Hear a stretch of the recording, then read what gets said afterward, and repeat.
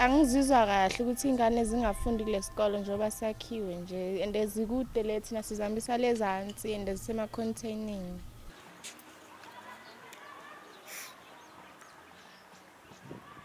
Khuluma ngendaba ye-sewage.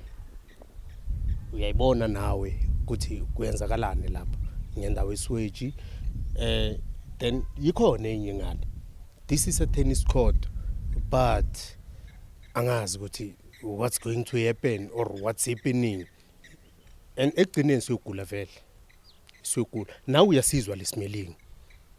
Hey.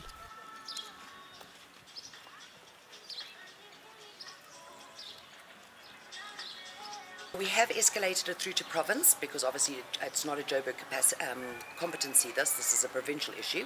And from our MEC side, Kunira Malifo has been raising this question, and we've had no joy in anybody actually finding a solution to fixing the problem.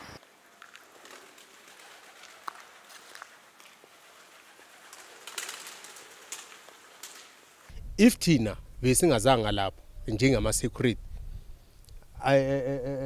community bebazoba khona lapho bebazohlala because some of them bathi bebafuna kuyenza ihostel le ndawo le.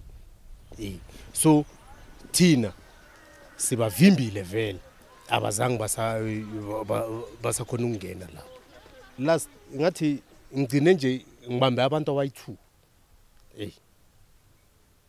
bebafikile lapho.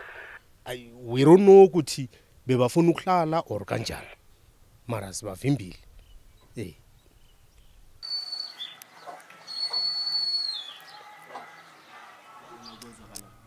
Mina into engangichaza besolve le solution le problem lena eyama sewerage isikolo sivuleke lapho ngingajabula kakhulu. Bafunda lana vele bafunda khona lana ngingajabula futhi befunda la ngasekhaya egate into enhle le ngalokho umntana ehamba ibanga elide esikoleni.